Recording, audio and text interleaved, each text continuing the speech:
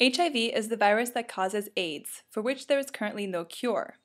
The HIV virus gets into cells of our immune system and kills them.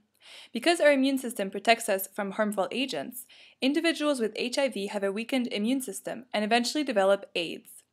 AIDS occurs when the body's weakened defenses allow pathogens such as bacteria or viruses to infect the body, or diseases such as cancer to develop, and this can be lethal. We don't yet know all of the factors that influence progression to AIDS, but inflammation is thought to play a role. Inflammation is the body's way of protecting itself from harmful agents, or heal itself from injury. But when inflammation is sustained, it can irritate the body and be harmful, in this case by supporting the progression to AIDS. So where could this inflammation come from? One interesting theory points to the gut. The wall of our intestine protects us by preventing harmful substances in our intestine from entering the bloodstream. A sea of immune cells prevents this from happening. Some of the things that reside in our intestine are actually bacteria.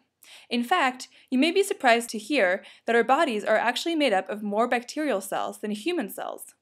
All of the bacteria that live in our intestine are part of the gut microbiome, which plays very important roles in maintaining our health.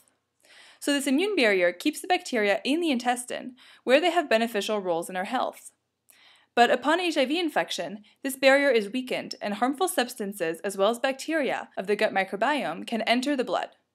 Once the bacteria leave the gut and enter the bloodstream, they can travel throughout the body and cause body-wide inflammation, which can be harmful.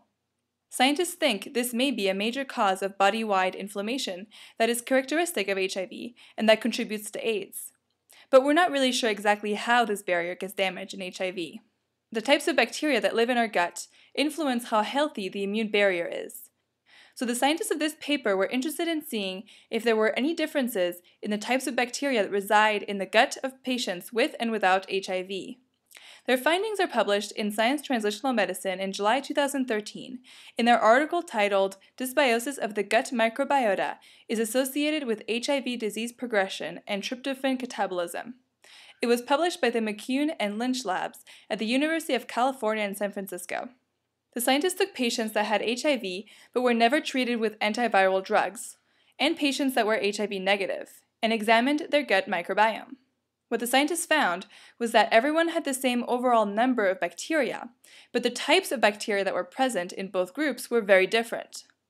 Some species of bacteria were increased, while some were depleted upon HIV infection. But overall, the gut microbiome from HIV-positive patients contained many of the bacterial species that have been shown in other contexts to cause disease on their own. I pictured them in red here. They further went on to show that some of these bacteria may be directly weakening the gut barrier. By weakening the gut barrier, these bacteria may be allowing all kinds of other bacteria to go through and travel in the body and cause inflammation. However, this evidence is not direct and needs to be confirmed in this context. Interestingly, the scientists also studied one individual that had HIV for over 21 years and was never treated but never progressed to AIDS.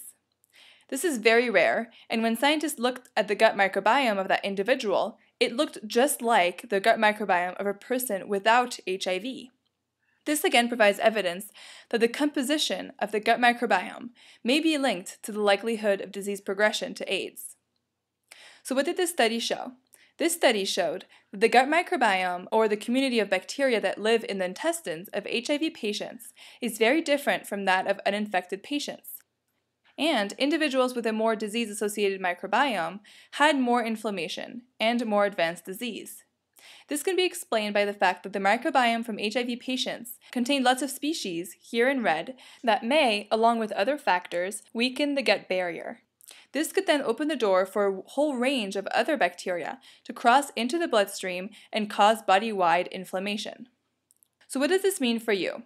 This article provides a very interesting theory that the composition of the gut microbiome could be linked to the development of AIDS from HIV infection by being a major contributor to the inflammation. But important questions remain. Is the disease-associated bacterial community actually damaging the immune barrier in HIV individuals in this context, in humans with HIV infection, and in the intestine? And how does this community grow out in an HIV-infected person? Nevertheless, this study leaves much to fantasize about. We can envision a scenario where instead of killing the HIV virus, we could slow the development of AIDS simply by changing the bacterial community in the gut to that of an HIV-free person in order to prevent body-wide inflammation. This will likely be difficult, but it's an interesting way of approaching the problem. This video has been provided to you by Eureka Science. To stay in touch with Eureka Science, like us on Facebook, follow us on Twitter, subscribe to our YouTube channel, or visit us at www.eurekascience.com. Thank you for watching!